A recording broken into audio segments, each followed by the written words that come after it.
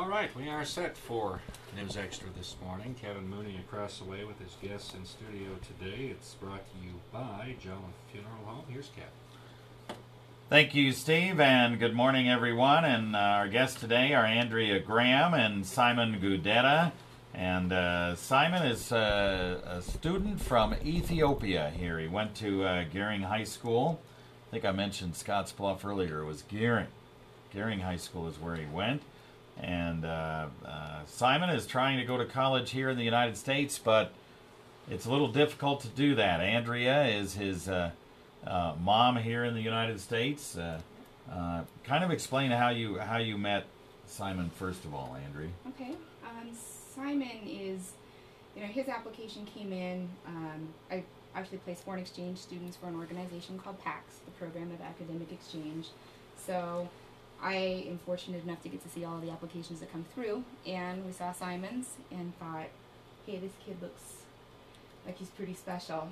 And so we went through the process of becoming a host family. Yep, you and your husband Daniel, right? That's correct, yes.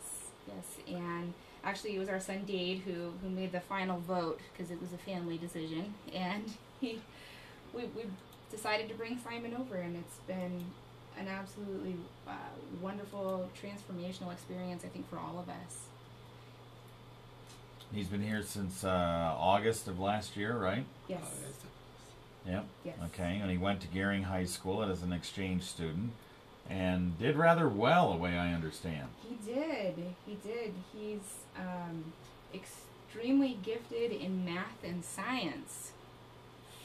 And we need more people that are gifted in math and science, that's for sure. Yes, we do. I am not one of those people, so it was nice having Simon in the house. You could help Dave with all of his homework this year. Yeah, that's good. That's good. So, gifted in math and science, and we'll give the mic here to Simon real quick.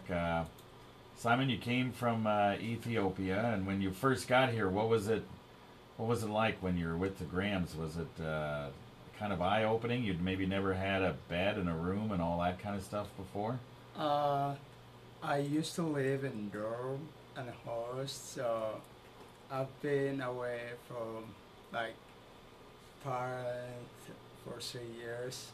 I did kind of forget what parents looks like, what family looks like, so I was a little bit nervous when I come and join them, but they have been very, very nice for me.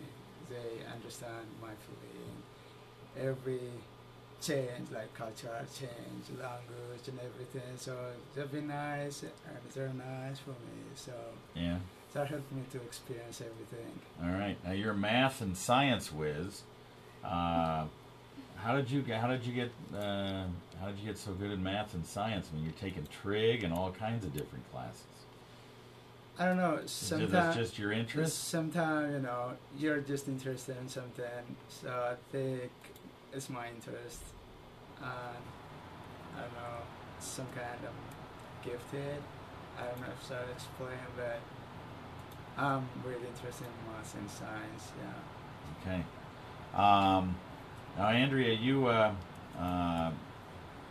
you had Simon here since last August. He kind of became a member of the family, Yes. per se, and then you decided he wanted to go to college, and his options are limited in Ethiopia, so he wanted to do that here at Yes. Chandran, Yes. but there's some hang-ups, right? There are. It's, I guess with that whole American, ignorance, I just automatically assumed that we could apply to college and everything would be easy because he's a fantastic student, a good person. I'm like, okay, this is going to be easy. We'll just apply for financial aid, and that's when we actually started to run into some brick walls. I'd actually contacted some other colleges first, and that's when it was kind of an eye-opening experience because scholarships and grants are by large only for U.S. citizens, and federal financial aid, anything like that, that's also for U.S. citizens only.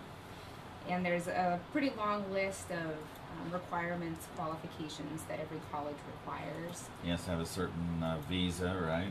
He does. He's here on a J1 visa right now, but he has to have an F1 visa.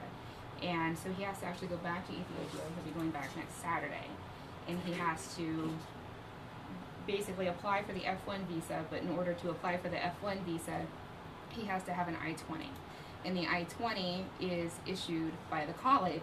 But in order for the college to issue the I-20, we have to fulfill the list of requirements and prepay for his entire first semester. So we're running up against the clock, but we've had some pretty generous donors who've stepped forward and really want to help out. Yeah, I know Roger Holsinger wrote an article in the newspaper. That's kind of how I got found out about this and said, maybe I need to help out here a little bit. So since Roger wrote the article in the paper, you're almost there to the first semester, right? Oh, we are. We're going to actually, if everything goes as planned, we'll be able to surpass the first semester. But we're still trying to hammer out some details. Kelly Larson, his physics teacher at Gearing, has been just pivotal in really launching the whole process and trying to help find private donors for Simon. Okay, that's good, but you still kind of need to pay for really most of that first year, right? And that's about $15,000 total. Yes, it's going to be pretty expensive, and then of course. And after that, you got more money to spend on the next 3 years. And we have 3 more years, and we would love to be able to pay for all of it for him. But this was not something that we had planned on. We planned on having an exchange student that, we would create this lasting bond, but what we didn't anticipate was actually getting this done. Yeah, okay. So if people want to help you guys out, do they just call you? Have you got an account set up anywhere? What's the situation? We're actually in the process of setting up an account with U.S. Bank right now, but people can contact me directly if anybody's interested in learning more about Simon, the situation, or would like to help out. You can certainly call my cell phone. It's 631-1243. Okay. All right, and they can help you out with any kind of donation they can offer, Yes. right? Yes. And then, so Simon goes back to Ethiopia here in about a week. Yes. And then you're hoping, so kind of explain, when you go back to Ethiopia, you go back to your regular parents? Is that what works, or how does that work? What happens? I'll be back to my aunt's house. I will stay there until I finish all visa process. I don't know how long it takes. I'm assuming it probably takes a month or some kind of time, because I have to return before August 20th for fall class. So Yeah, fall classes start. hopefully everything will be